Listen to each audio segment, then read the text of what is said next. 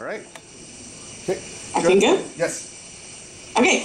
Well, I think Vic already said a bunch of stuff that I was going to say, but here goes. Why did I make this movie? One, because my husband told me so. That's a very short version of it. The longer story is, I like atheism. I've been working as a filmmaker since 2002. And I like America. Every chance we get to go there, we've been going there since our honeymoon in 2001. So I like it. All those things put together, that's 3 nice things. And then I started reading more about atheism in America and reading the Friendly Atheist blog and Greta Christina. And I think it was the beginning of 2012 when I heard about the story of Jessica Alquist. And I think what her story in Rhode Island, I don't know if you've heard it, but girl sues her school board for a prayer banner in her school and basically gets the wrath of the whole state and eventually country against her. And I just couldn't understand how that was. For me, America was a country that had religious freedom. Why were atheists so hated? And I thought maybe if people would get to see what atheists are really like, that might make a difference. And rather than just donate some money to things like Foundation Beyond Belief, which I think is really great, I kind of wanted to really do something. And that's why I made this documentary where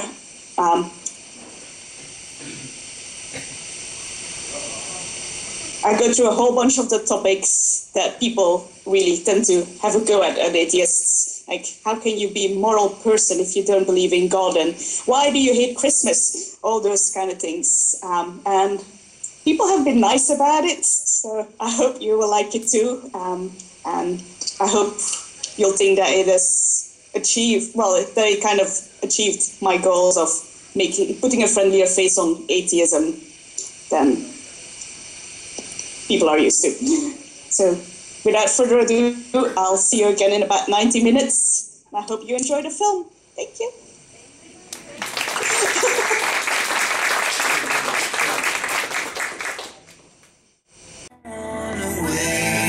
My life,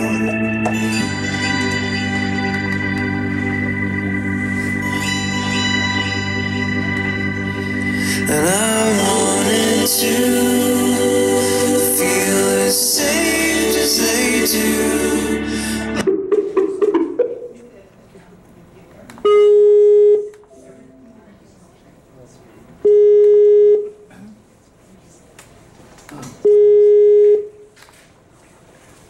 All right, so if anybody has questions, go ahead and she should be able to hear you. If not, I'll repeat the question. But let's see. Sylvia, are you there? I am. All right. You disappeared. Okay. Okay, right. You're back. Well, we just finished the film and ready for. We don't have a video from you now. Oh, sorry, wrong button. There we go. All right. So we have one question right here. Go ahead. Thank you for a wonderful documentary. You prefaced the movie by a reference to a young woman, I believe in Rhode Island. What was her atheist problem? If you would, in a few sentences, share that with us. Yeah, the question was about Jessica Alquist in Rhode Island. Oh, okay. And what's the question? About if you could talk a little bit about Jessica Alquist. Okay, Jessica Alquist, when she went to school, to West Cranston High School in Rhode Island, and in her school was this prayer banner that had been up there since the 1960s, and she kind of objected to that, seeing as it was a public school, that it wouldn't be allowed to be there because of the First Amendment, and she decided to challenge her school about it, took it to the school board, I think when she was 15. Yeah, she was a sophomore, so about 15. School board said, well, in no uncertain terms, no way we're taking that down. And with the help of the ACLU, she sued the school board, and they had to obviously back down and take the prayer banner down. But the result of that was that she was completely ostracized at her school.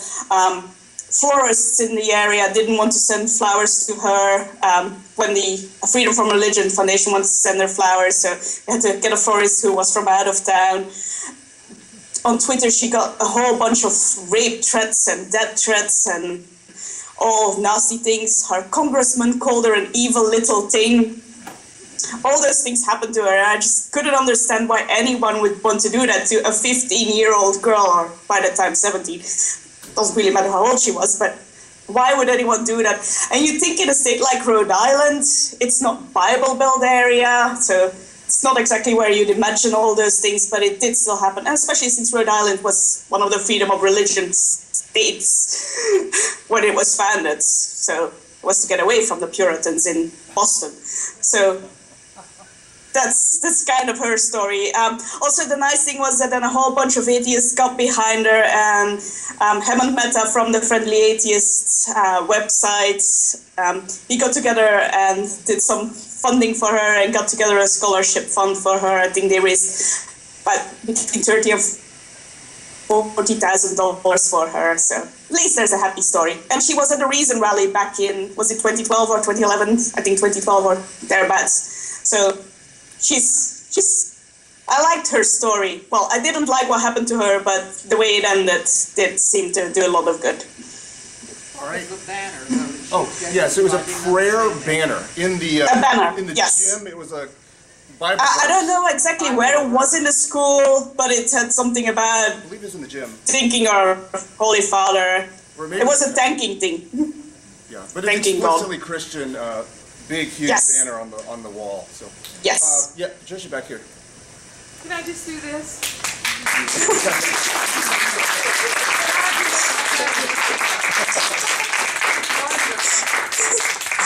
Okay, right here. Yes, you can do that. Feel free. Is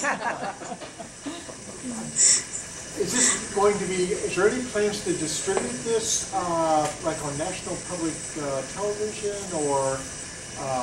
What kind of distribution do you foresee this happening? Well, at the moment it's available on Amazon to buy on DVD. You can also buy it on Blu-ray, but that's directly done from me because not a lot of people are too bothered about Blu-rays. But the best way to get it is there's a website where you can buy a online a high-definition download for just $10, and that's on vhx.tv. But if you go to the website, atheist.org, you can get all the details there, and I'm sure Vic can tell you as well where it is that you can download the film. We don't have any deals with places like Netflix because it's incredibly complicated with a lot of legal work, which basically means I might get a penny for the privilege of being on Netflix. And actually, to get into that privilege, you're actually having to pay up front about $1,600. So by the time you get anything back from that, I'll be old and retired, I hope. So if you want it, it's all very independent and going. So there's the website, that's how you can get it. And like your group, a whole bunch of groups around the country have been showing it as well. So. All right, question. I had a slightly different question. What were some of your filming locations for those interviews? Okay, we filmed in Florida twice. In St. Augustine in Florida, that's where the wedding was. Mary Ellen Hooper, she was in Florida as well. And then Bridget Godet, she was also in Florida. Then we went to Las Vegas. After Las Vegas, it was New York, Washington, D.C. for, what's it called? The American Humanists Association. I'm sorry. We went to Boston and Harvard to interview Greg Epstein and James Croft. Pittsburgh, Pennsylvania. Michigan, Chicago, Kentucky. Where else did we go? Austin. Then we went home for a break. Then we went to San Francisco and Austin and Florida again. So yeah, those were all the locations. So, yes. Right here in front. Often when people do documentaries, especially about a movement or about a group of people, they go to those who are the most visible, the sort of the celebrities of the movement. And And I applaud you for not doing that. I applaud you for actually showing people who, at least to me, appear to be people who are dealing with regular, with their daily lives, and people who do have a say that does not have to be subsumed under the umbrella of the big, the big celebrity. Of course, you did have a few people who were, who had published books or were professors. How did you? Was that a conscious choice that you made? And if Very much. And if so, how did you go about finding these people, since you live in a different country? Well, it was very much a conscious choice to go for regular people. I wanted people that anyone could identify with, as this could be my next door neighbor rather than some professor in England somewhere. So I wanted to be able to get people that could be your neighbor or your cousin or your daughter or anyone you kind of come in contact with on a daily basis, to show this is just regular people who go through life like you do, just slightly different beliefs. How did I go about finding people? Well, I'm lucky to have good friends. So a couple of people we got in touch with who I know are atheists, like Jeremy and Jennifer, one of the couples we interviewed. She was actually the one who got me into the whole atheism thing in America. She would post things because she's involved with the CFI in Michigan. She would post things on her Facebook page, and that's how I got to know about atheism in America being slightly not so appreciated. So I really wanted her in there. Then I was incredibly lucky that my friends got married and they had a humanist wedding, so that was ideal to fit them in as well. And then as soon as I started talking about this project and doing crowdfunding, other people got in touch as well.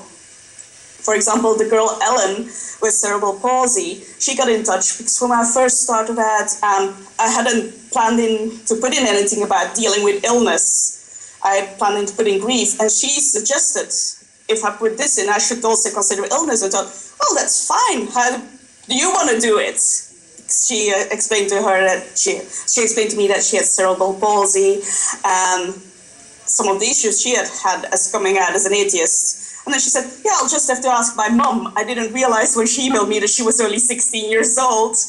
But she was actually one of the people I appreciated most in the whole documentary. I thought she was quite inspiring. When I talked to her at 16, she had really thought about more things than I had at 16. My brain was on boys. So yeah, I just got incredibly lucky. And as soon as you meet people, they say, have you talked to this person, or have you talked to that person, or try these people? I mean, there are actually people we interviewed who didn't make the final cut, which I felt horrible about because they said great things and they were wonderful people.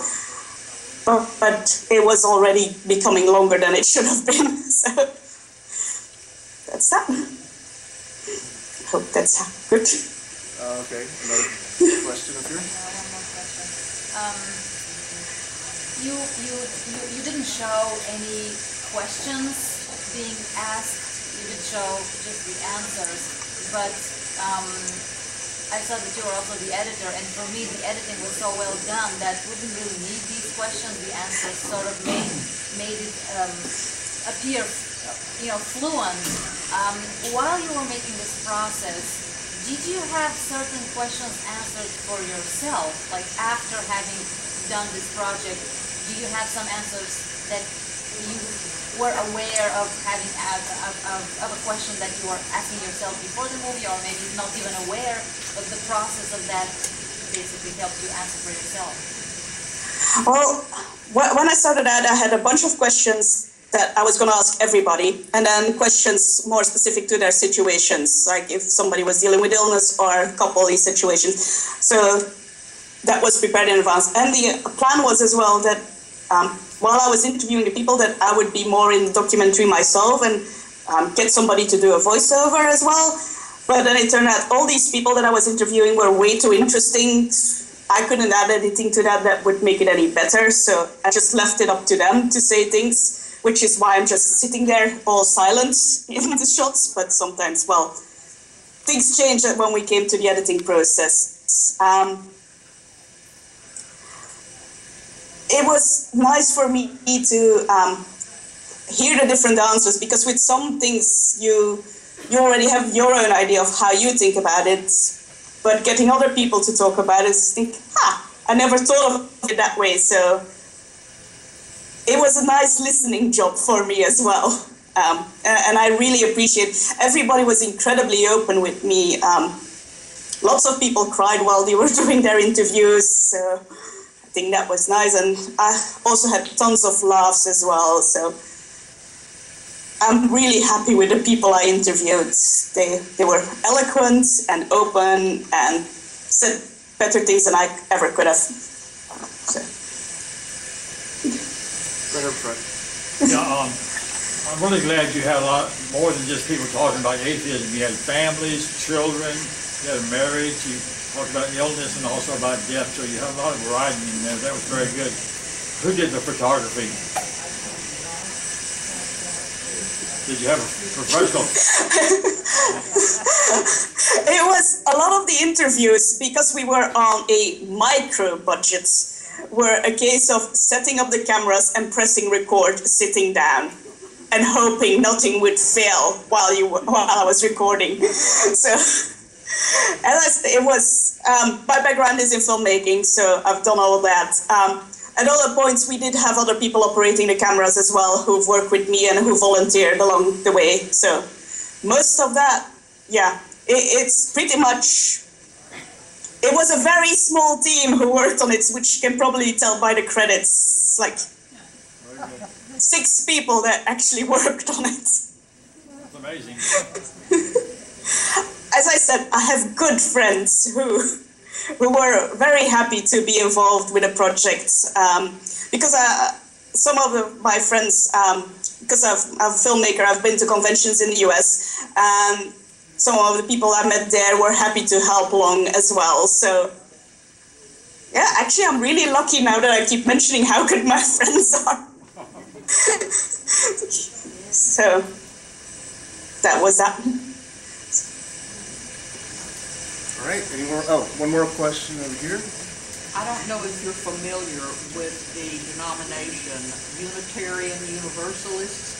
Each congregation is independent to themselves, but the one that I belong to here in Houston welcomes atheists, agnostics, Christians, ex-Jews, ex-Baptists, lesbians, homosexuals, transvestites. It's a welcoming community that would serve the same purpose as a Methodist or an Episcopal or Catholic church. A community standing on the side of love. That is our philosophy. And it has no doctrinal requirement.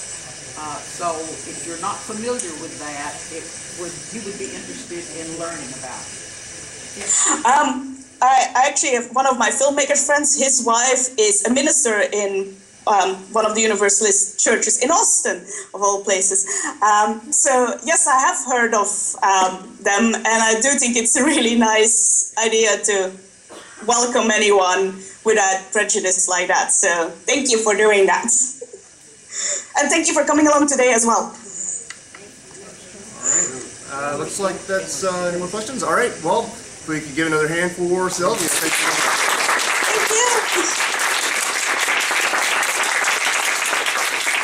All right.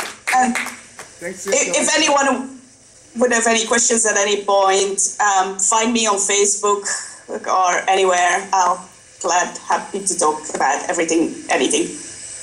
All right, thank you, Sylvia. Bye-bye. Thanks, Vic. Bye. Thank you.